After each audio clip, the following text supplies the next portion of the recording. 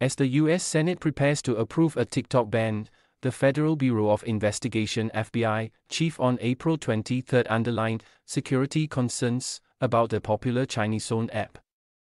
FBI Director Christopher Wray said that TikTok parent company ByteDance is beholden to the Chinese government, which is attempting to steal our artificial intelligence and hack American technology every day. Americans must think of TikTok's power, access, capability, control as being in the hands of the Chinese government and intelligence service, Mr. Wray said in an interview with NBC News. Mr. Wray echoed concerns that TikTok poses a threat to U.S. national security. TikTok has adamantly denied sharing any user information with the Chinese government. The U.S. Senate could vote on April 23 on a major aid package for Ukraine, in legislation that also sets the stage to ban video snippet sharing app TikTok.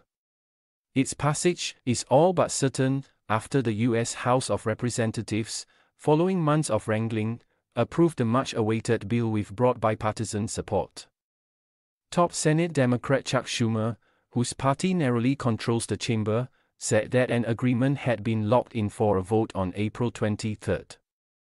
The final package contains a measure to ban TikTok if it doesn't soon cut ties with its Chinese parent company ByteDance. The popular app has come under scrutiny from lawmakers, accusing it of being under Chinese government influence, while supporters have decried a ban as a free speech infringement. The bill would give ByteDance as long as a year to sell TikTok or be banned in the US, according to Wedbush analyst Dan Ives. Likely buyers for TikTok would be Microsoft or Oracle, the analyst said in a note to investors. The broader worry is retaliation from China could come from this forced sale/ban of TikTok and add more pressure for regulatory and geopolitical headwinds US companies face. Mr. Ives added. Meta is expected to be the biggest beneficiary of a TikTok ban, with fans of the app resorting to using Facebook or Instagram.